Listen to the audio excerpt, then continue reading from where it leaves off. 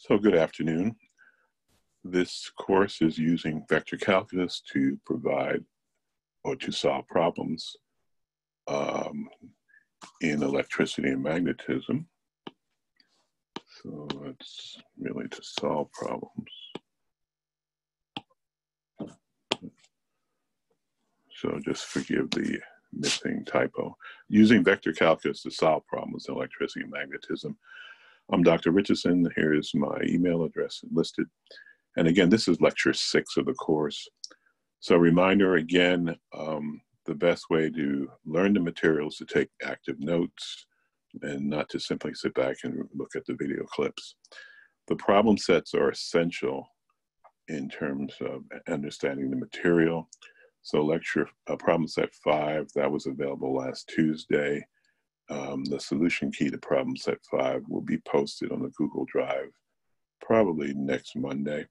And problem set 6 will be posted on Google Drive also probably by early next Tuesday morning or late afternoon. Again, I'm available at the email address listed above, so please feel free to use that as a mechanism to ask questions. Available during the week and weekends, and I can respond to questions in real time, well, about 24 hours. It's also advised that you use a ruler in doing the problems, and as you see, we've been using that throughout the lectures. So, what we've been doing are a set of problems in which we have been able to solve for the electric field.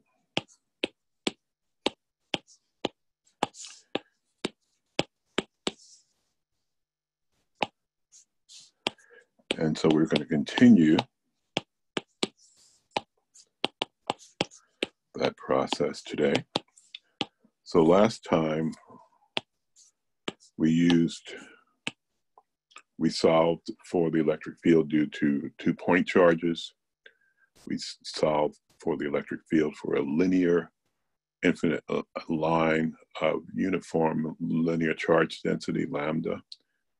And we also solved for the electric field for the case of a circular loop, which again had a linear charge density. So we are going to do a problem which is a slight wrinkle of that last problem. So again, in many ways, this is similar to the problem we looked at last time at the end of lecture 5, but I'll repeat it. So I have a 3-dimensional coordinate system. Here are my necessary unit vectors, I hat, j hat, k hat.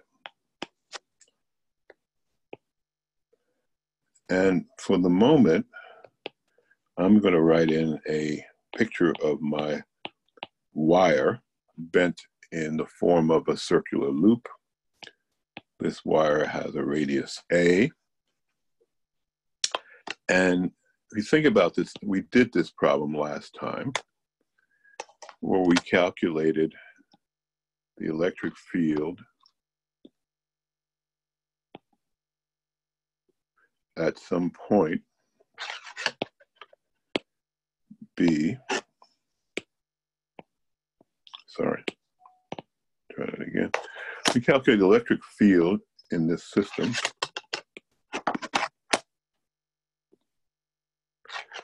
at some point which we call P. The points of vectors, so we could put that in. So the distance from the origin to P is Z. The distance from the differential line element of the circular loop to P was given by R. And again, in cylindrical polar coordinates or plane polar coordinates, the distance from the center of the loop to there is, let me be a little bit more careful, right? So that's X and Y. And why don't we just use a ruler to put in the y-axis. Okay, so there we are. So the problem we're going to look at this afternoon is a rod bent into the form of not a circle this time, but a semicircle. And it's going to have a radius of A. So it is going to be useful to see what that looks like. And so that follows from figure 1. In a new figure, figure 2, and be very careful about this. Recognize that I hat in this picture, I'm looking at the XY plane, so I hat points downward and J hat points to the right direction. So I'm not going to worry about a finite circle in this problem. I'm worried about a semicircle. And again, it has a radius of A. And if you think about it, this is the angle phi in plane polar coordinates. So before we write down any equations, we just think about this and compare this to the circular loop problem in illustrated in figure 1. The difference between that problem and this problem in figure Roman numeral 2 is that phi, the azimuthal angle, is going to go from 0 to pi in figure 2, whereas in the previous problem, figure 1, it went from 0 to 2 pi. That's really the main difference in the problem. Okay? But even that little subtle change is going to be enough to see a difference in what's going on. Okay, so that's the problem at hand. So we have this rod bent into a form of a semicircle radius A. And what I want to do is to find the electric field for my semicircle at point P. That's the task at hand. Okay. Again, this rod is going to be very, very thin, so we're going to neglect any structure in the rod. So essentially, it has width of 0, but it's going to have a linear charge density of lambda. Same thing as we saw last time.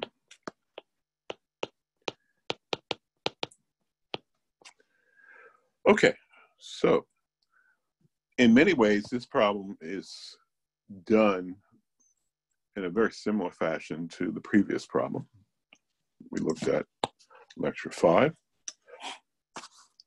So I don't mind repeating this, but I'm going to do it with the caveat that I'm just going to draw the picture for the full circle because it's going to be easier for me to do that. And then when it comes time to do the azimuthal integration, I can see what's going on. So this is Z, this is R, this is rho. Again, my wire has a linear charge density lambda, or my circle has a linear charge density lambda, and the radius is A. Where if you think about it, lambda is just the charge over the entire circumference of the wire, which is 2 pi A. So what do we need to do? We need to calculate the electric field at this point P. What we need to do is follow the same prescription that we've been using. Namely, if you just look at in red, this differential, the small piece of charge of the circular loop, it'll generate an electric field at point P. And that electric field will just be dE. dQ generates an electric field dE. And then if you want to get the entire electric field, what you have to do is integrate over the entire loop. Or again, since we're doing a semicircle, we'll integrate over the semicircle, not the complete loop. But we'll worry about that next time. a little bit later. So dE is just dq r hat divided by 4 pi epsilon naught r squared. It's clear what r is. dq is lambda dl r hat divided by 4 pi epsilon naught dr. So we need to figure out how to deal with three things: dl, r hat, and r. So first things first, the differential line element is something that we can easily write down from our knowledge of cylindrical polar coordinates. In the xy plane, I have rho and d phi, so this arc length is just rho d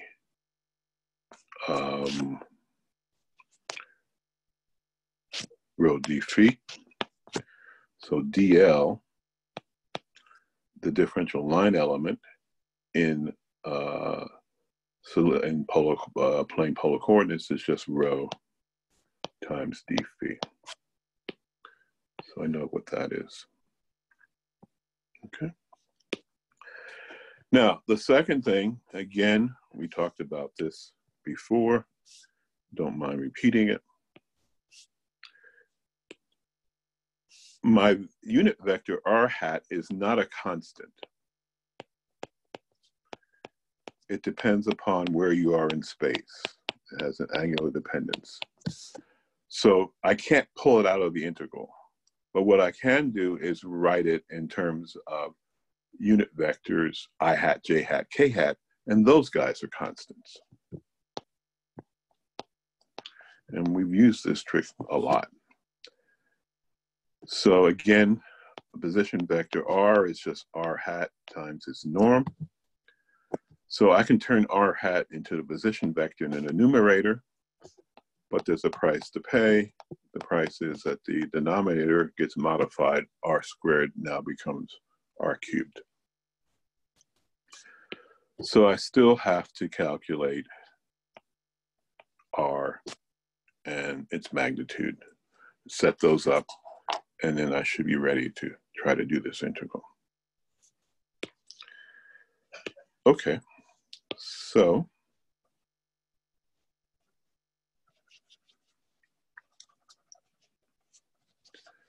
I'll keep my figure for the moment. Again, warning, I have a picture of a circular loop. I am solving the problem for a semicircle, I know. And I'll take that into account later when I do the angle over the integration over the azimuthal angle. So this is going to be lambda. Lambda is a constant, so it comes out, times the integral rho d phi of r divided by 4 pi epsilon naught r cubed. Excuse me. Again, by looking at this problem, r is a vector that's generated. R points from DL to point P. So it's generated by taking minus rho and adding it to plus z. In cylindrical polar coordinates, this is simply minus rho I hat cosine phi plus, or actually minus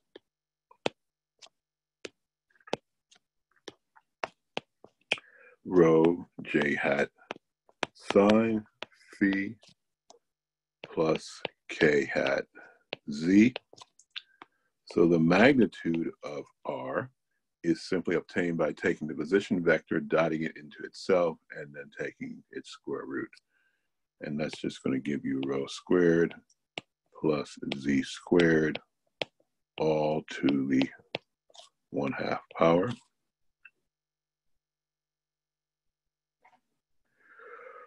Okay, and you should recognize in this problem that rho, since I'm using I'm looking at the problem of charge distributed over a semicircular wire, rho is a constant. It's simply A. So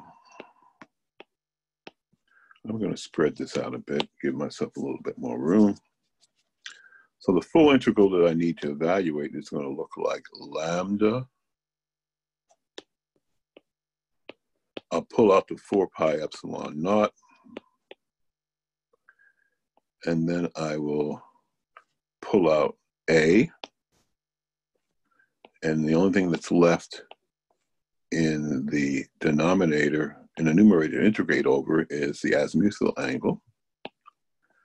And then I have my position vector in cylindrical polar coordinates.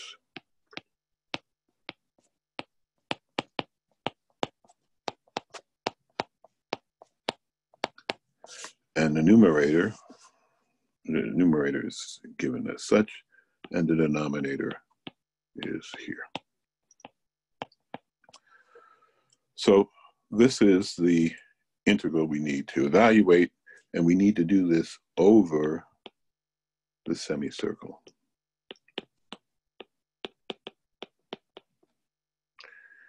Okay, so let's roll up our sleeves.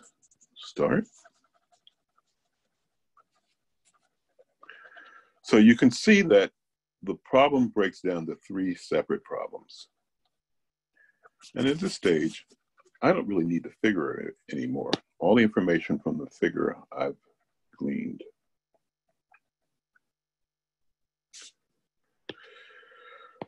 Okay, so I have 3 integrals, or 3 expressions for the electric field that I need to evaluate. How do I know that? Well, here they are. Here's number 1, because the I hat gives you a contribution, vector contribution.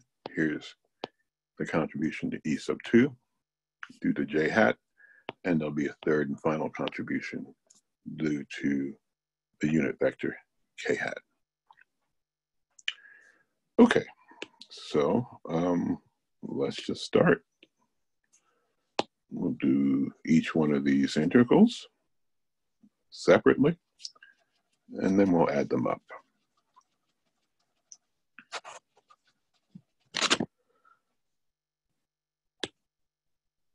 So why not start with E1? What's the electric field due to the first integral? Okay, so that's going to be formally lambda. Well, let's pull out let's leave it in there. Yeah, we'll pull out a minus sign, and we'll pull out the other A, so we'll get A squared times I hat, and 4 pi times the permittivity of free space. All those guys are constants. So we'll pull these out. We're doing an integral over phi cosine of phi over A squared plus Z squared, all to the 3/2 power. So whenever you do an integral, it's important to ask what is a variable and what's a constant. In this problem, the radius of the semicircle is constant, so A is a constant. Z is a constant. In other words, I want to evaluate the electric field at a specific point. So Z is fixed, or it's a constant. And it's really only one variable, phi. So this is really a pretty easy integral. I mean, from here, the problem is just calculus, but the integral is very easy to do at this stage, at least E sub 1, because this term 1 over A squared plus Z squared to the 3/2 power is just a constant. And so all I have to do now, sorry, let's be a little bit more careful, just to the 3/2 power. All I have to do now is evaluate this azimuthal angle integral. So here's where all the action comes into play. I have a semicircle. So the azimuthal angle is only going to go from 0 to pi, not 2 pi. This is an elementary integral. I leave it to you to evaluate, and you should recognize that, in fact, it vanishes. So there's not going to be a contribution at all from E sub 1. Okay, simply 0. Now, let's move on. I'll keep the general form at the top of the board because the integral I need to evaluate for E sub 2 is going to be very similar. The difference will be is I replace the I hat by J hat, and I will replace cosine of phi by sine of phi. Everything else is the same. So same trick. A is just the radius of the semicircle. Z is fixed because you're evaluating the electric field at a particular point. So minus lambda A squared J hat over 4 pi epsilon naught times 1 over A squared plus Z squared to the 3/2 power. All those guys are constants. And again, I have a semicircle, so I'm integrating the azimuthal angle from phi equals 0 to phi equals pi. So this, again, is an elementary integral. And I leave it to you to evaluate. And it turns out that this guy is not 0. It doesn't vanish. And so it's very easy to show that, in fact, you will get minus 2 lambda A squared J hat divided by 4 pi epsilon naught times A squared plus Z squared to the 3/2 power. Essentially, when you do this integral, you're just going to get a factor of 2. Okay, so 2 down, 1 to go. So remember, E1, I'll put a semicolon there, E1 is 0, and E2 is not 0. So our final integral to do, let's just do this on a clean board, is just E3. And so you go back and look at what it is. It's lambda times A times K hat times Z. Z again is a constant. A is a constant. They come outside the integral. And then you're left with an integral of the same form as E1 and E2. But again, I'll say this again, A and Z are constants. The only variable in this problem is phi. So let's take advantage of that and pull it outside. Pull the denominator of the integrand outside, since A and Z are constants.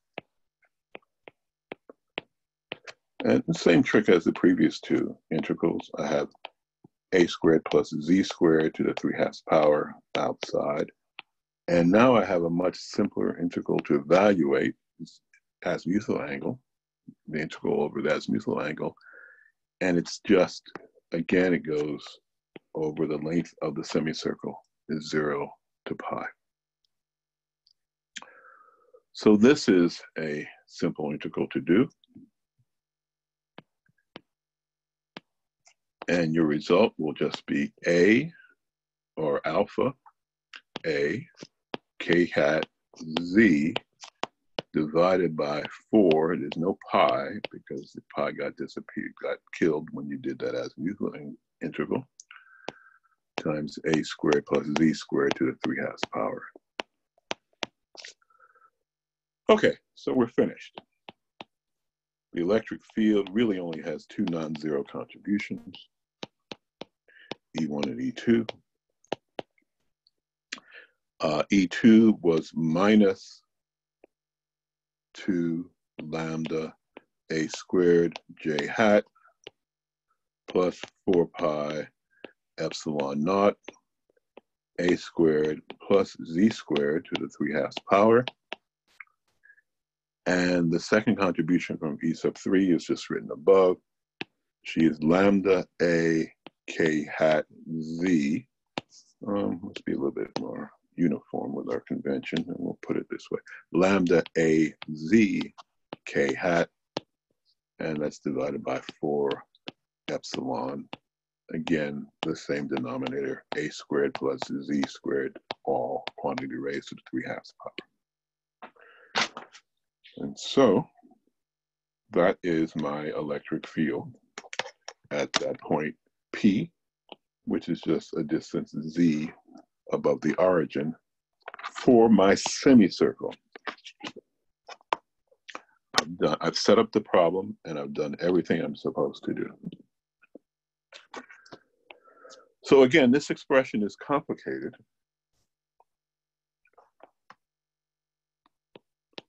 And you may or may not believe it.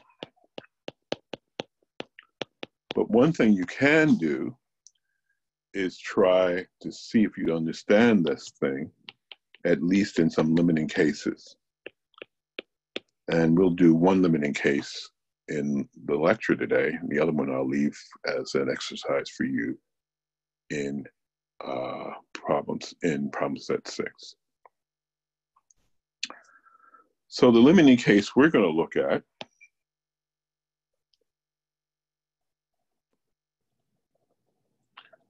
right above here. I'll keep my expression downstairs for the electric field. I don't want to erase it and have to rewrite it. That's a waste of energy.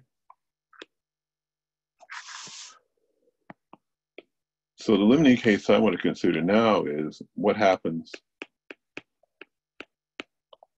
when z is 0. In other words, I have my circular loop, a circular, semicircular loop.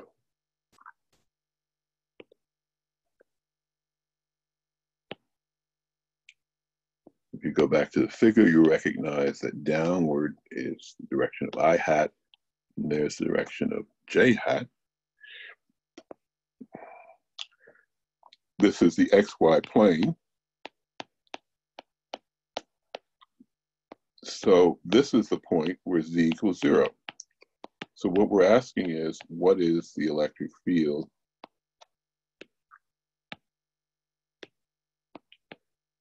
at this point in space? Well, you can sit down and write a very straightforward expression for that.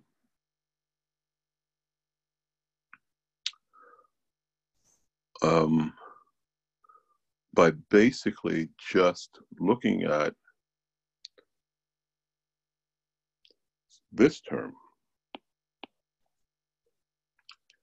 This term is simple because it vanishes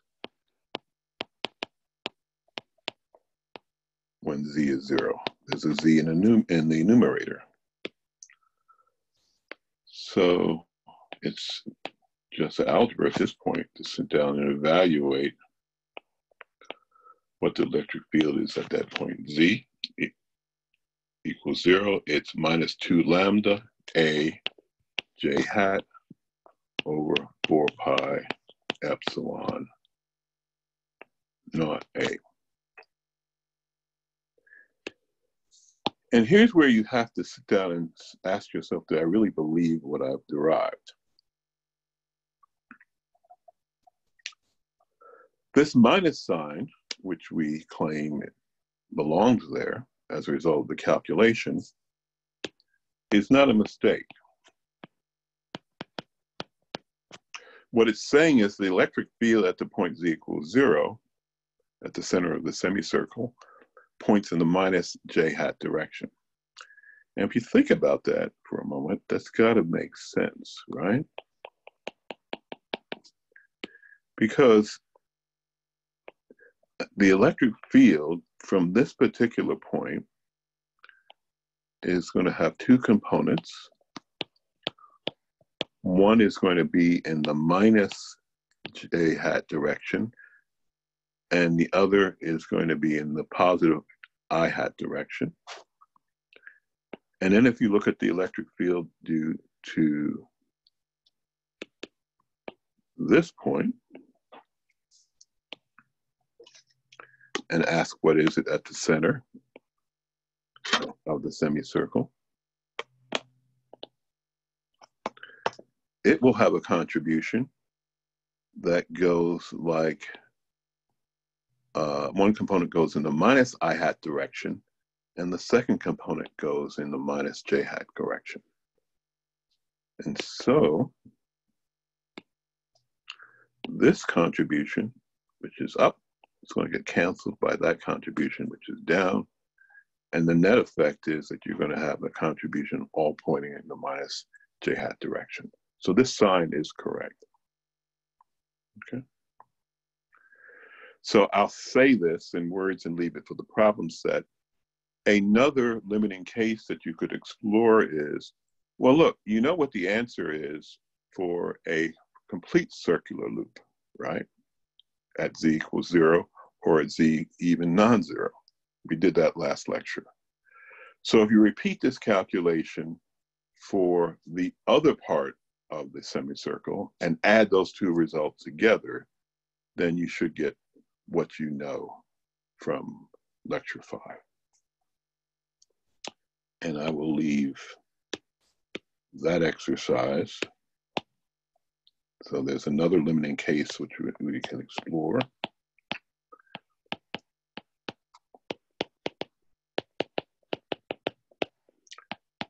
And I'll leave that to you as a problem in problem set 6.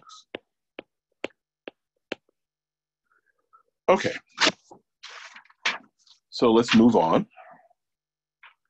Let's look at another example. And this is a pretty straightforward problem. There are two ways to do it. One way is the way we're going to do it today, analytically. The other way is to use Gauss's law, which we'll talk about next week. So the next problem we're going to look at is an infinite plane of uniform surface charge density.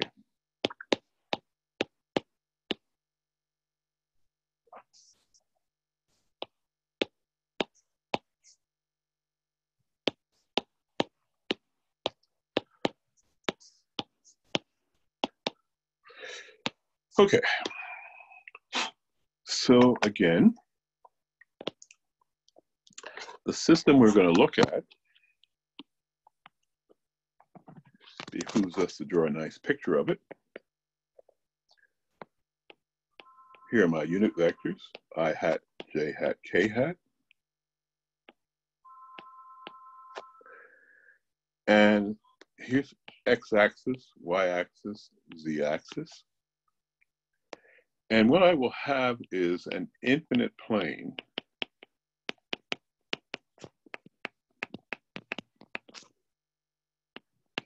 that's in the xy plane of surface charge density. And that surface charge density will be given the symbol sigma. He'll have units of charge, coulombs per meter squared, so charge per area. So the charge is going to be spread out uniformly over the xy plane. So we're going to be doing, all the action is going to be in the xy plane in terms of where the actual source charge or source charge distribution is. So it seems to me that, again, we want to do this problem using cylindrical polar coordinates. And this is why we spend so much time going over these coordinate systems, so that when we actually look at these guys in applications, we know what we're doing. So all this should be secondhand to you. The big difference now is I'm not integrating over a line element of a circle or a semicircle. I'm integrating over a differential surface element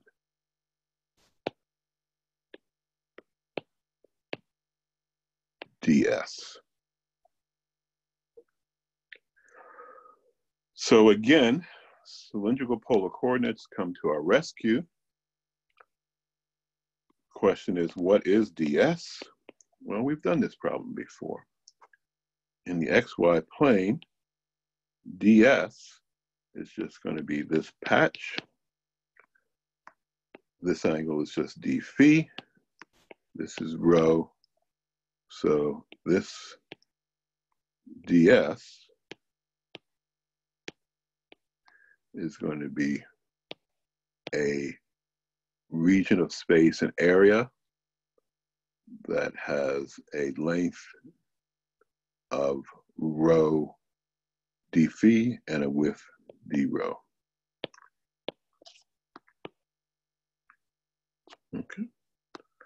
So that's what the differential surface element is in cylindrical polar coordinates. If you're shaky on this, you need to go back to problem set 2 and comment lecture, make sure you're okay.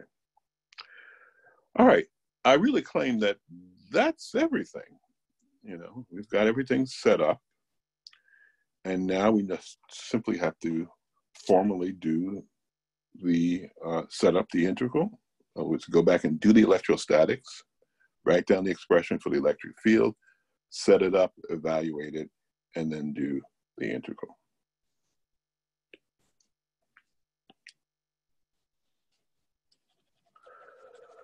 So for the moment, I'll keep the figure here.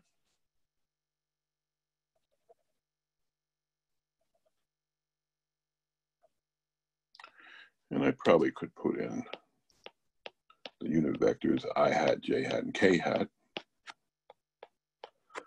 So again, what do we want to do? We want to find the electric field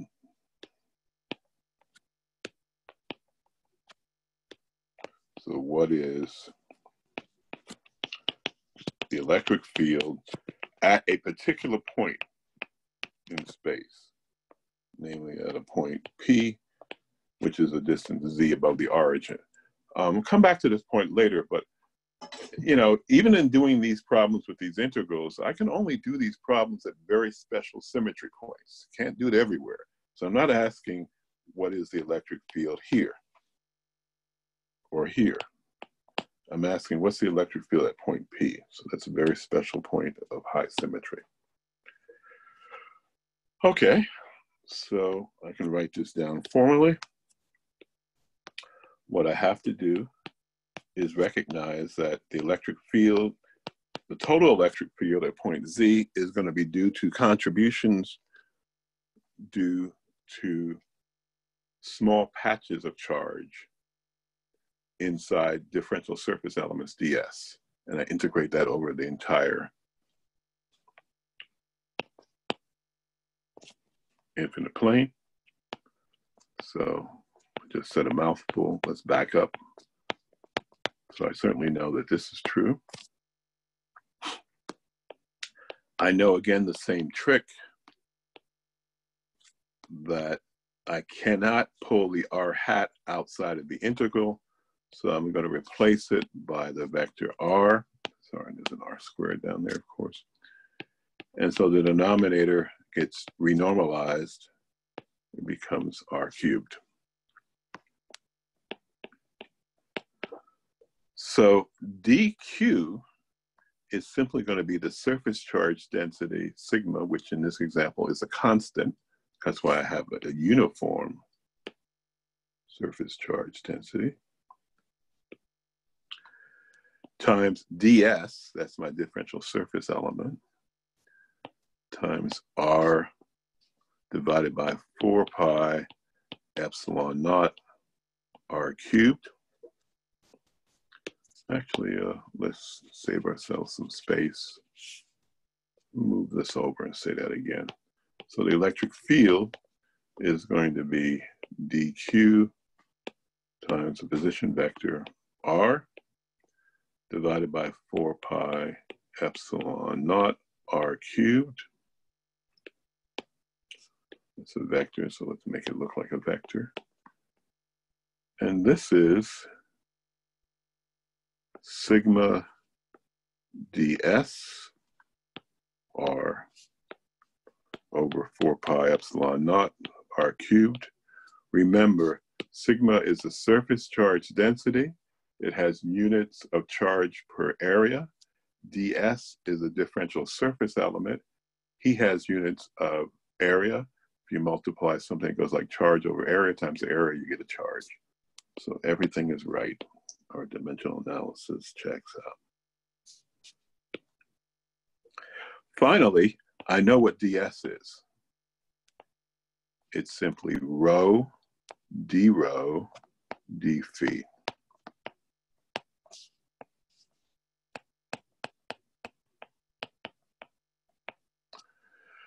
Sigma is a constant.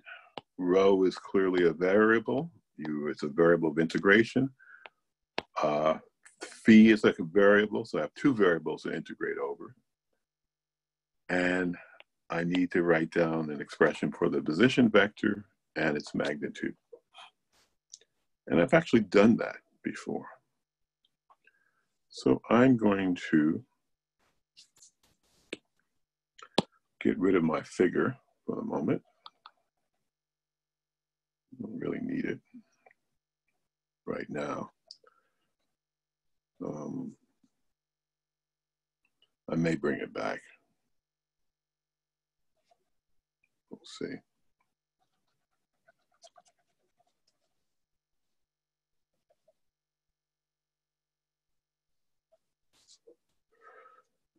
So again, the electric field is going to look like, save ourselves some work, sigma over 4 pi epsilon naught rho d phi. And again, I know what r hat. I know what r is.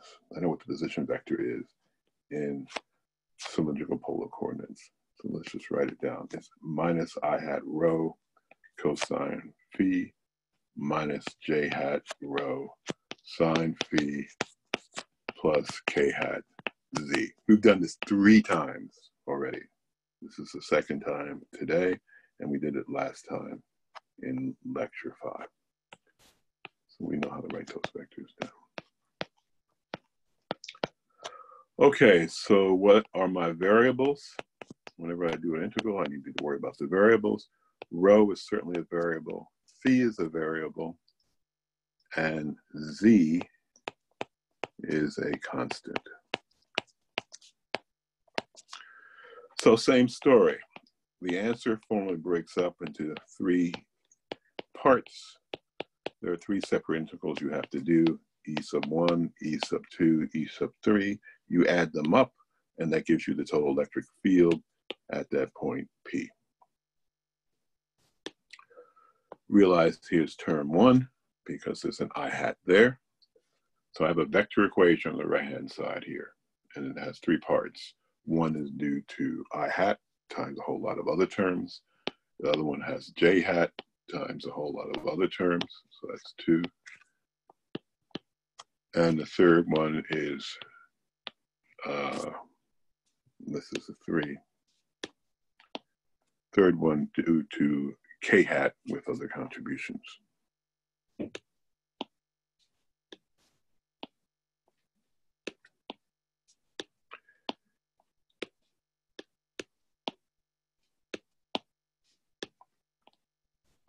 Okay, so same thing as before. Let's just do this systematically. Let's do E1 first. So it's going to look like minus sigma I hat over 4 pi epsilon naught. And I'm integrating over a surface, an infinite surface. So I have a double integral to do. The azimuthal angle is going to go from 0 to 2 pi. And the angle over rho at distance is just going to go from 0 to infinity. So in the integrand, the numerator goes like rho squared d rho, cosine phi, d phi, and the denominator goes like rho squared plus z squared, all to the 3/2 power. Again, z is fixed, it's a constant in this problem. Rho and phi are variables, there are two variables. So this may look like a difficult integral to do, and it's not if in fact you do the azimuthal angle first. You do the integration over the azimuthal angle first. So I'm going to do that. I'm going to pull this integral out, 0 to infinity of rho squared d rho divided by rho squared plus z squared to the 3/2 power. I'm going to leave that alone. And what I'm left is the integral of d phi cosine phi, and this goes from 0 to 2 pi. If you do this, you'll sweep out the entire area of the infinite plane by doing the azimuthal angle and then integrating rho from 0 to infinity. This integral is an elementary integral and it vanishes. Okay. So there's no contribution to e sub 1. What about e sub 2? Well, we're going to do that. It has a very similar form. So we're going to leave the expression for e sub 1 at the top of the board and just come back and modify it slightly. So that's e sub 2. The modification comes by realizing that that second term has a j-hat vector in it. One thing. And instead of having the cosine of phi in the integrand, you have for that second term the sine of phi.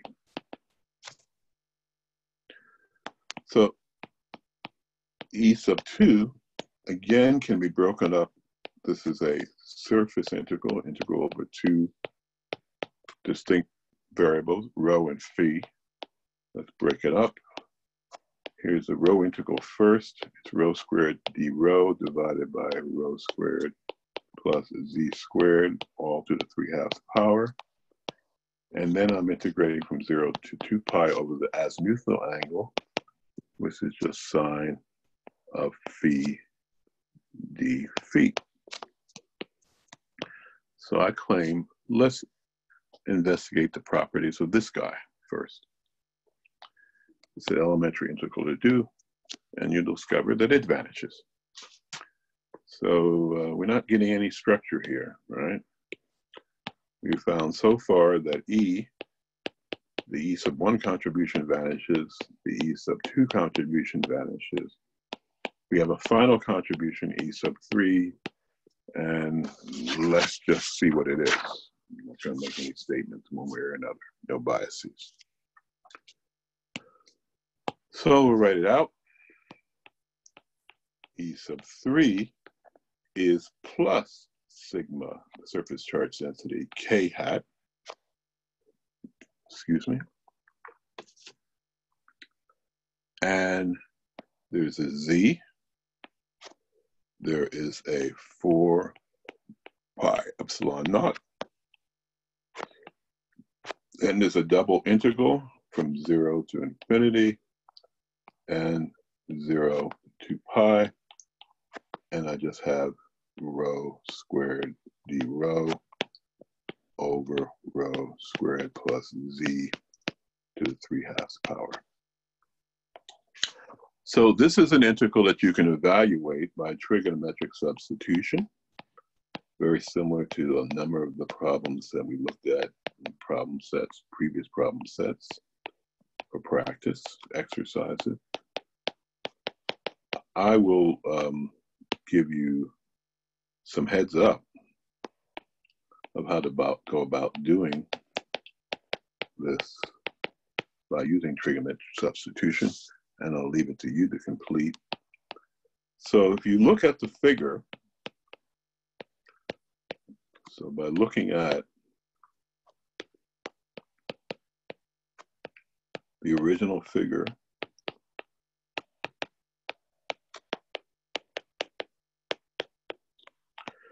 the tangent of theta, remember where we define theta, is just rho over z. So it's probably not a bad idea to rewrite that again. So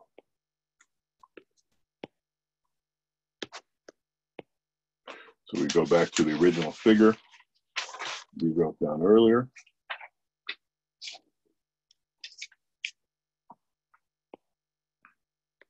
Here's z. It would be nice if we write down what we had. This is what we had last time. So here's theta, here's r, here's rho.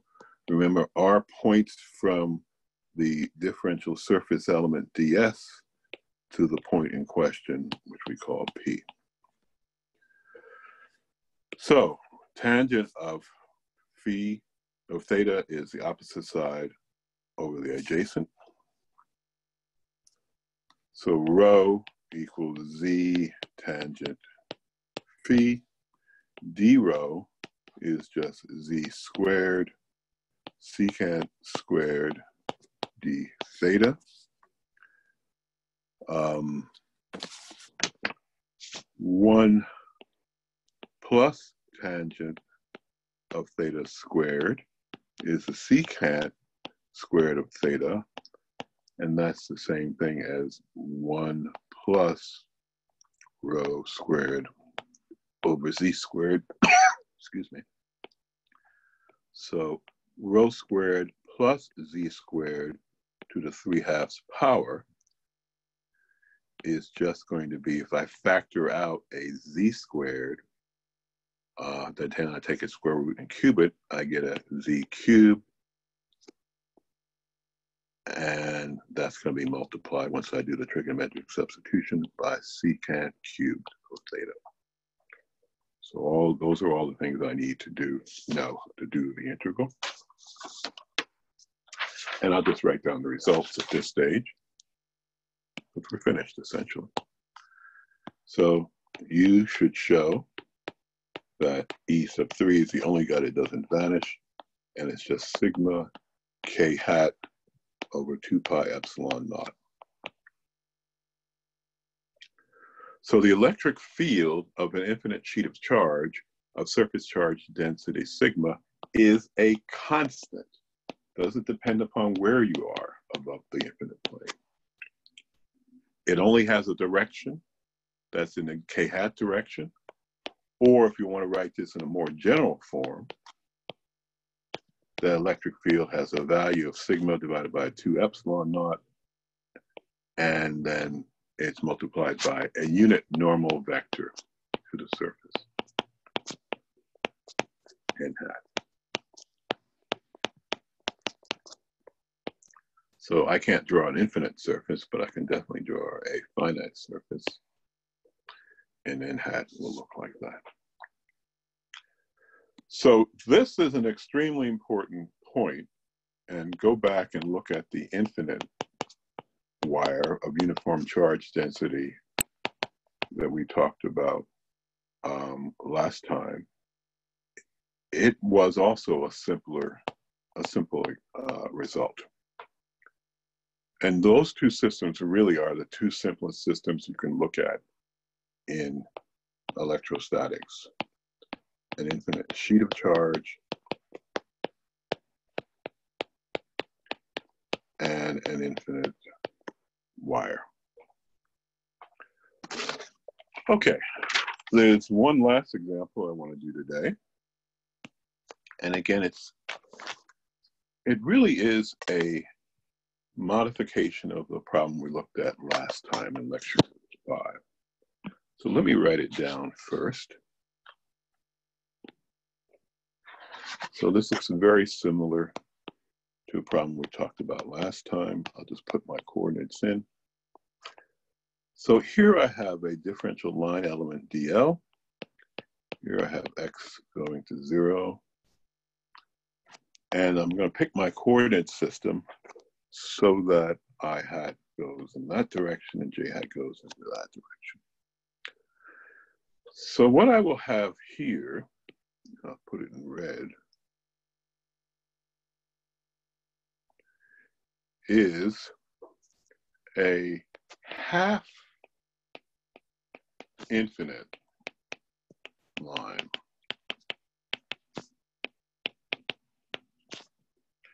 of linear charge density lambda. Okay. And so the question I want to ask here is, what is E? What's the electric field at point P? And again, points are vectors. So this is different from what we saw previously in lecture 5.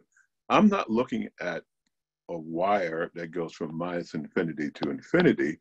I'm looking at a wire that goes from 0 to infinity. So it's a half infinite wire. And again, it has no width to it. So it's the only thing I have to worry about is its length. Okay, so I'm here, so I might as well recognize this.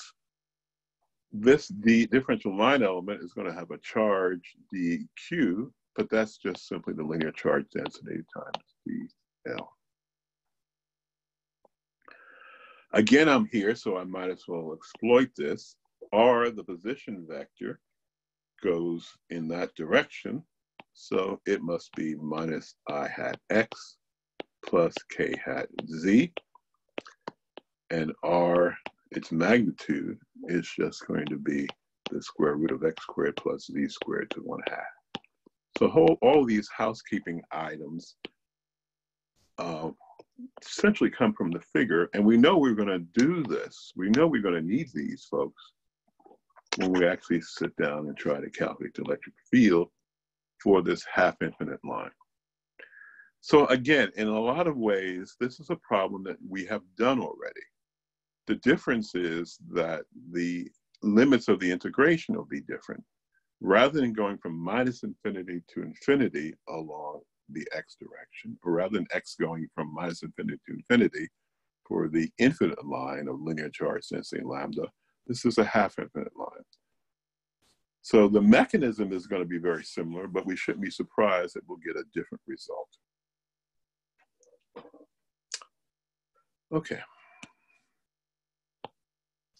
So again, this problem is a semi-infinite line.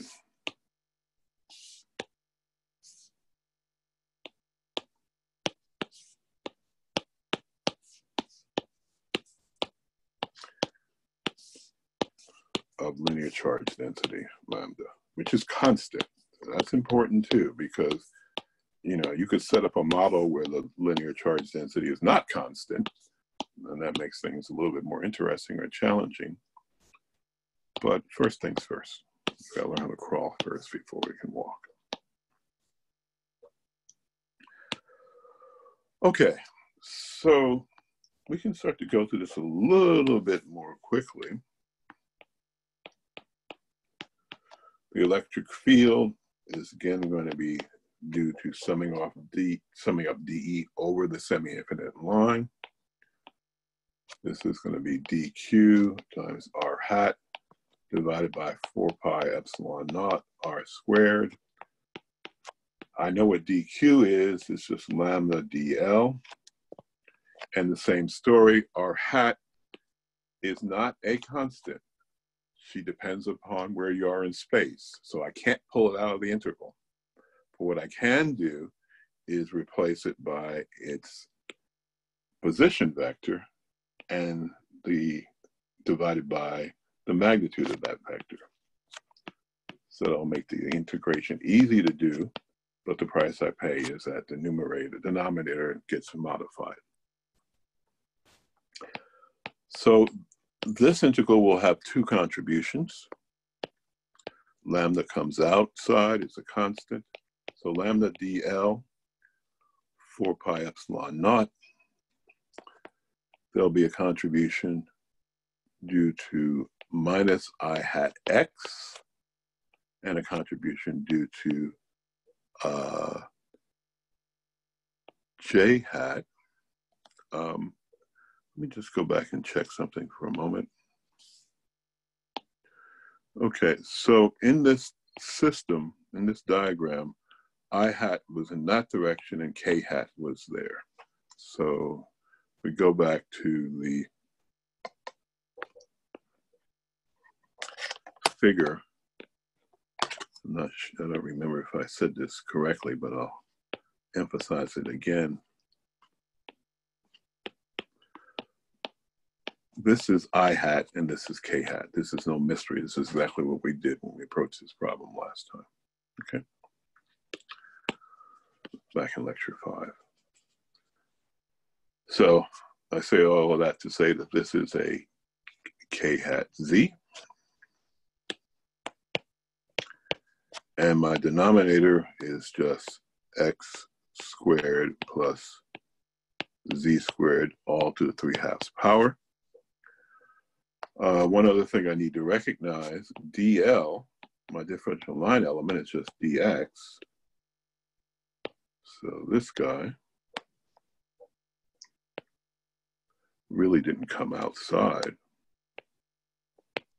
the integral. It's there, so it stays inside. Okay, sorry for the typos. Okay, so from here on in, the problem is calculus. X is a variable. Z is a constant. I'll worry about the limits of integration later. I have two terms, one due to I hat and two due to k hat. So let's do each one separately. So E sub 1 is going to be minus I hat lambda over 4 pi epsilon naught. The integrand contains x dx. So before I pulled dx outside of the integral, that was a foolish mistake. Dx is dl, but that's not a constant. That's what you're integrating over. Now, here's a little interesting point. I'm doing this over a semi-infinite circle. I could be tempted to write this, but the problem is that infinity is not a number. And this formula is what's called an improper integral, when one of the limits of integration is infinity or minus infinity. And you gotta be careful when you handle those guys. So what I will do is make this what's called a proper integral. And the upper limit of integration will be L. I'll evaluate this, I'll get a final result, and then I'll take the limit of that final result as L goes to infinity.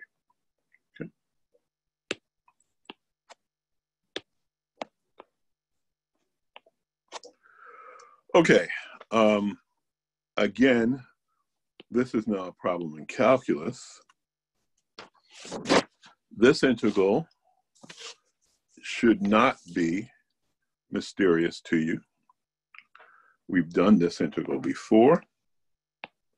So I will, in problem set 2, so I'll save us all some time and simply write down what it is up to a point.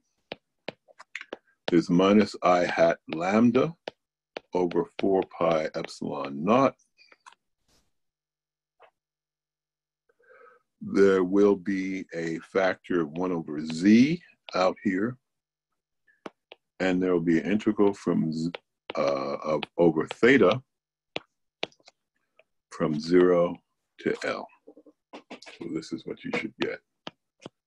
And again, this is an elementary integral that you can solve by trigonometric substitution. And it's similar to one we did in problem set 2. So, as I said, the simplest thing to do is to evaluate this thing first in terms of L.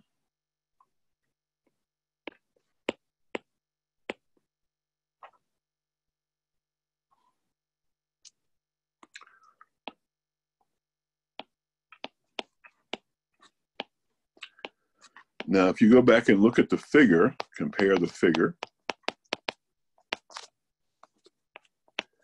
you can see that the cosine of theta is just z, it's the adjacent side over the hypotenuse,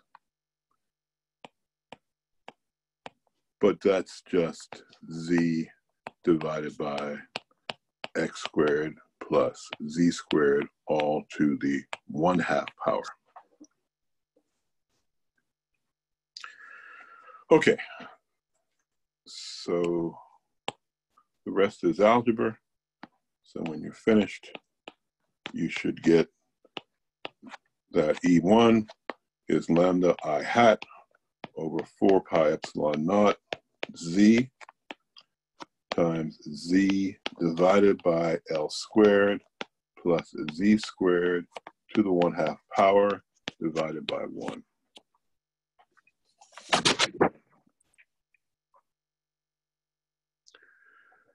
So again, this is not the problem that we wanted to solve. This is the electric field due to the fact that the wire went from 0 to L. We wanted a semi-infinite problem. So we wanted L to get bigger and bigger and bigger. And when it does, clearly this term vanishes because L is in the denominator. And so we're left with a minus lambda I hat 4 pi epsilon naught z. Make sure our units are right. Lambda goes like a charge over a distance, and I have another distance there. And so I know electric fields have to go like 1 over r squared. So that's essentially right. I'll say a little bit more about this constant epsilon naught probably in the problem set. Okay, you have this minus sign here. You may ask, well, is this correct? And the mathematics says it's correct. What I have to do now is figure out eventually whether or not it tells me something of physical importance. It turns out it will. Now, I'm not finished. I'm not finished because I still have to evaluate the second part, E sub 2. So let's write it out. It is k hat times lambda times z dx divided by 4 pi epsilon naught x squared plus z squared quantity to the 3/2 power. Again, x is my variable in this calculus problem. Z is a constant, it's fixed. Okay. So I could simplify this. E sub 2 is k hat lambda z divided by 4 pi epsilon naught, all that's a constant, times dx over x squared plus z squared to the 3/2 power. Again, we have seen this integral before in problem set 2, but I'll help you out. We're going to do this again by trigonometric substitution. So the tangent of theta will be defined as x over z. X will be z times the tangent of theta. Dx, since z is a constant, you don't have to worry about it. You just treat it as a constant when you take the derivative. So dx is just z secant squared theta d theta. X squared plus z squared to the 3/2 power can be simplified if you just factor out z, or z squared. If you factor out z squared, you take its square root. Remember, this is 3/2 right here, so you want to see that in big letters, big symbols. So you take z squared, factor it out, you take its square root, you get z, then you cube it, and then you're left with 1 plus x over z squared, all to the 3/2 power. Well, that's the same thing as z cubed times 1 plus tangent squared theta 3/2, and that's the same thing as z cubed times the secant cubed of theta. We've done all this before, but it doesn't hurt to remind ourselves of what we're doing. Okay, so I can put all this together. E sub 2 is essentially going to break down to lambda over k hat z over 4 pi epsilon naught. Once you do that trigonometric substitution, you'll get in the integral, and integrand it just goes like cosine theta d theta. We're going to use the same trick. We're not going to use infinity as the upper limit of integration because that's an improper integral. We'll replace it by L, which is finite. We'll get a result, and then we'll take the limit of that result as L goes to infinity. Okay, a little bit more work to do. You should see, convince yourself that this is true, that the diagram for this problem, so figures tell you a lot. When you write down the figure very carefully, it reveals all the secrets of how to solve the problem, or most of them, or a good deal. Cosine of theta is going to be z divided by x squared plus z squared to the 1/2 power. We used this previously to evaluate E sub 1. Sine of theta, we're going to use that here, is going to be x divided by x squared plus z squared to the 1/2 power. And these two are going to make it, these two expressions will make a difference. Z in this problem is a constant, but x is not, it's a variable. So if you put all this together, you're going to find that the electric field goes like lambda z k hat divided by 4 pi epsilon naught. There will be a factor of z cubed, which I have omitted here. So there's a factor here of z squared.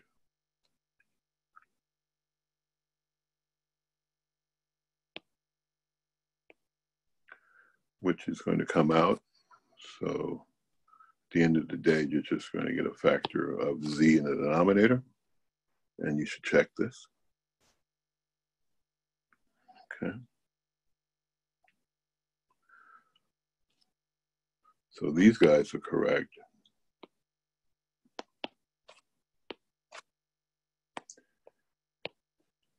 And then I have an integral from 0 to L of cosine theta d theta.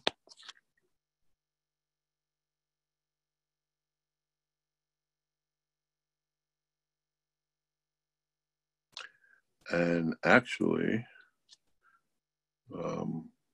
I skipped a number of steps just to save time. There's probably a warning in doing that. That's really z squared.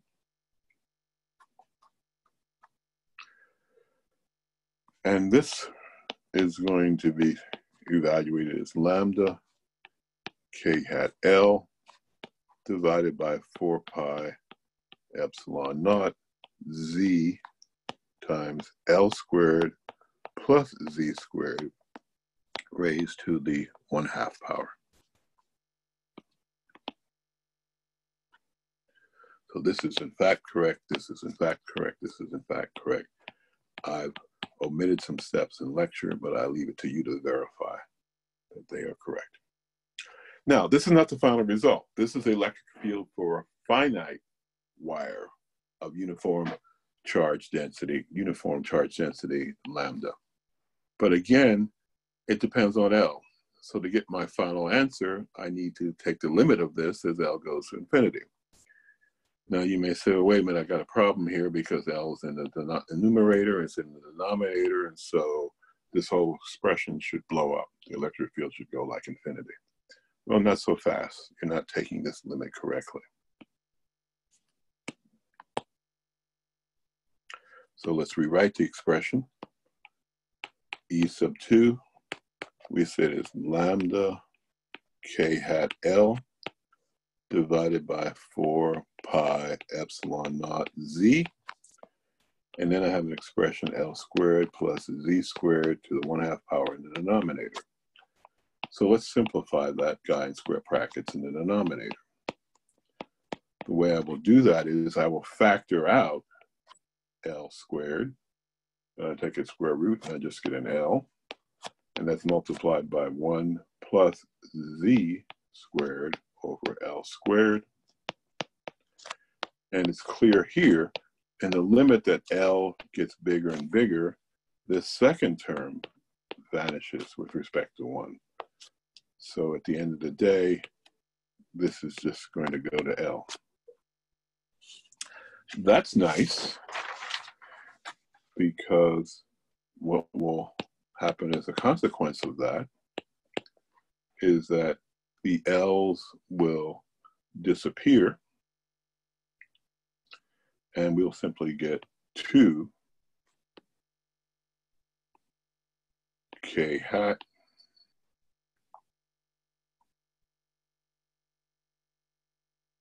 lambda over 4 pi. Oh, this 2 is a typo, sorry.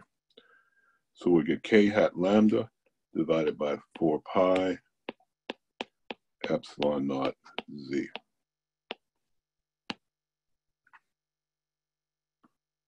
And there is no L dependence at all.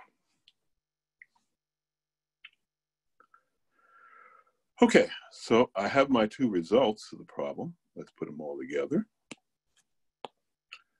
The electric field is minus I hat lambda divided by 4 pi epsilon naught z plus lambda k hat divided by 4 pi epsilon naught z.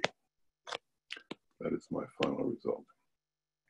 And again, please verify that. Now this looks complicated. First of all, it has the right units, right? I have a surface charge density, a linear charge density lambda.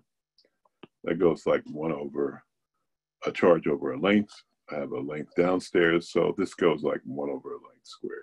So the units are working right for an electric field. But I would like to ask an important question. What does this answer mean? I mean, it looks complicated, but it's telling me something. What is it telling me? What is it revealing? So again, if you go back and look at the figure, I had a unit vector minus I hat in that direction and a unit vector plus k hat in that direction. Here's my point P. And I have found that the electric field, due to a semi-infinite wire of linear charge density lambda, has 2 terms, or 2 contributions. One is in the minus I hat direction, and the other is in the plus k hat direction.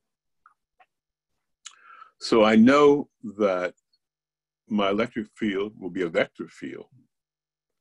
And at every point, I can calculate what the electric field is. Here it is. But I would like to sit back for a moment and ask, what about this angle that E makes with the unit vector minus I hat? Is there anything that I can say about that angle? Well, I can, if I just go back and use what I know from vector analysis. If I take the dot product of E with minus I hat, I get the norm of E times the norm of minus I hat times the cosine of the angle in between them. The norm of E, I can just get from this expression. I take this vector, dot it into itself, and then take the square root of the result. I'll get a scalar. That scalar I will get will be the square root of 2 times lambda over 4 pi epsilon naught z. So you can verify that. So all this says is that E dotted into minus I hat is really going to be the square root of 2 lambda divided by 4 pi epsilon naught z times the cosine of theta. The norm of minus the unit vector, the norm of any unit vector is 1. But I recognize that from this expression at the top, another way to write down the dot product of E with the unit vector minus I hat is just simply to take minus I hat and dot into both sides of this equation. I get no contribution from the k hat term. So I will just get lambda. Get rid of that. I'll just get lambda. Do all this in black. I'll just get lambda divided by 4 pi epsilon naught z. So what is all this telling me? What all of this is telling me is that the cosine of theta has to be equal to 1 over the square root of 2. And let's jump back for a minute and just use some geometry to figure out what that's telling me. So the cosine of theta is 1 over the square root of 2. So let's just use some elementary geometry. This is not drawn to scale, so let me draw it to scale. So here is a triangle. It's a right triangle. These sides are equal. Pythagorean theorem tells me that this side, the hypotenuse, is just the square root of 2 times a. These angles must be 45 degrees. The sum of all the 3 angles in a triangle is 180 degrees, so 90 degrees plus 45 degrees plus 45 degrees is 180. So the cosine of 45 degrees is the adjacent side over the hypotenuse. And so that tells me that theta is always going to be a constant. It's going to be 45 degrees. So let's go back to the physical problem. Physical problem was, I had my wire. Again, this is the k hat direction. This is the I hat direction. I had that confused a little bit a few slides back.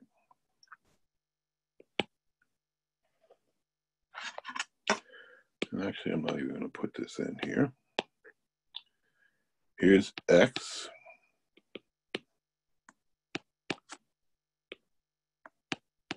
Here's Z. And here is my charged semi-infinite wire. Goes from 0 and goes all the way out to infinity. And has linear charge density lambda. So what I've discovered is that there is going to be an electric field at a point Z due to wherever you are. I don't really, I mean, I've added all these guys up, so I don't really need to specify. But at this point here, there will be a series of electric fields.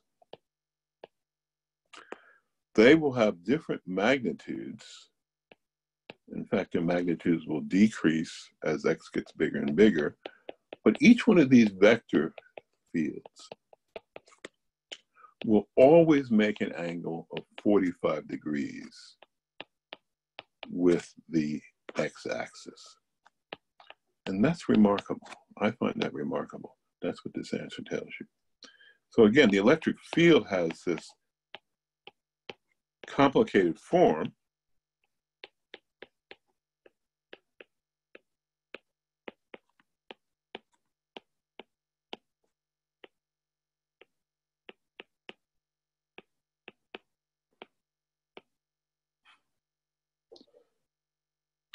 But when you evaluate the angle between the electric field and the x-axis, it's always going to be equal to a constant. Now, that just gives us some meaning or some justification that this expression means something or makes some sense, but still, you know, I'd like to be comfortable in figuring out, can I really pin this guy down and look at a limiting case? In the last 4 minutes, today's lecture, we'll do that. So we'll look at a limiting case to see if we can explain what's going on here.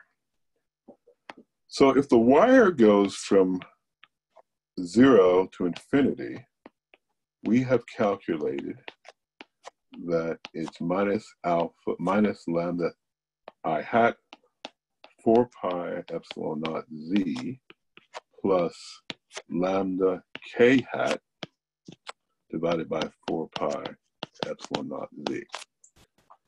And that's the problem we've done today.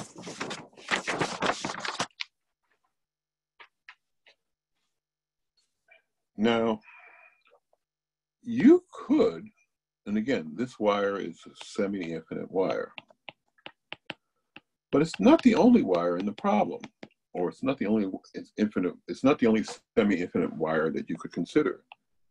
Suppose you decided to calculate the electric field from a wire that went from minus x to 0. We haven't done this. This is not the problem that we're doing, but I'm going to ask you to do this. Everything we just talked about, and it's a good exercise to go through because that'll show that you understand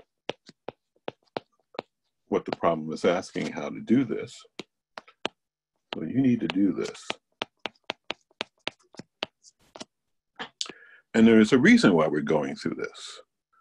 The reason why we're going through this is the principle of superposition is going to tell us that we are working in the right direction, that we have the right limiting case. If you add these two results up, namely if you have the result of the electric field from 0 to infinity, x goes from 0 to infinity, that's one term. We've done that today. We've done that in lecture 6. And then I ask you to do a separate problem of calculating the electric field due to a semi-infinite wire. But now the wire is going to go from minus infinity to 0. You'll get a different result. And the principle of superposition says that if you want to get the case of the infinite wire, you just add these two semi-infinite cases together, and you discover something amazing. This minus sign is canceled out by that plus sign. So that means something. Those are not typographical errors, not just mathematical symbols. It tells you something physically. And when you add this together, you'll get 2 lambda k hat over 4 pi epsilon naught z. And this is exactly what we saw last time in lecture 5.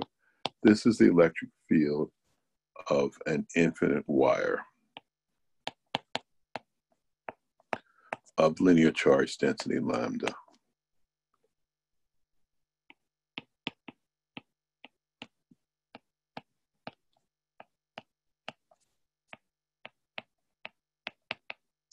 And that's what lambda means.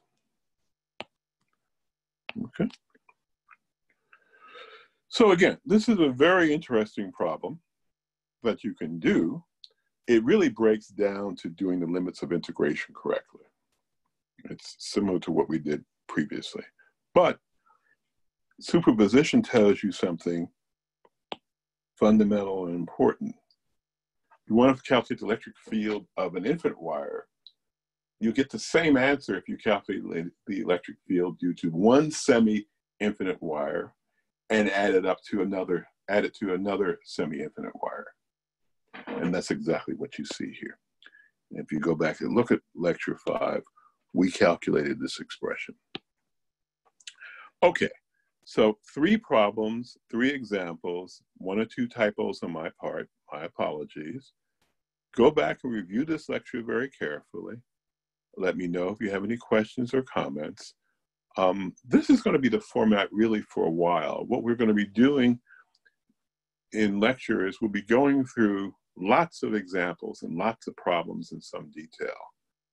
And when we need to discuss some theory, we'll talk about it, but at a very low level, not so much low level, but we'll talk about it briefly. If we have to expound upon the theory, we'll do that in the problem sets. So next time, we're going to look at a way to calculate electric fields of systems that have very, very high symmetry. That is a technique due to Carl Friedrich Gauss. It's called Gauss's law. And we're going to go through several examples of how that goes. So in summary, problem set 5, the solution key will be available on the Google Drive by next Monday. And problem set 6 will be available Tuesday, probably early afternoon on Tuesday. Okay, thank you very much. That concludes lecture 6. So any questions or comments? This starts our recitation section, and I'm available for questions on problem set, questions on lecture material, easily for the next half hour or easily up to 5, depending upon people have questions.